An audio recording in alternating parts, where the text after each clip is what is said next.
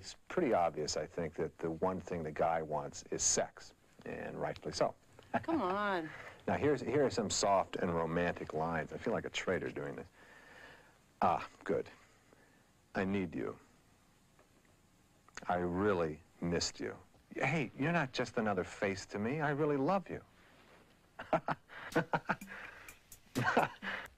I'll make it simple. Making love is a natural development for us. Huh? Did you girls know that a guy cannot go for more than 2 days without having sex? You girls taking notes on this? We're coming to my favorite part here, the part I excelled in. These are what I call my good guy lines. Here you go. I promise I won't hurt you. I'll still respect you tomorrow.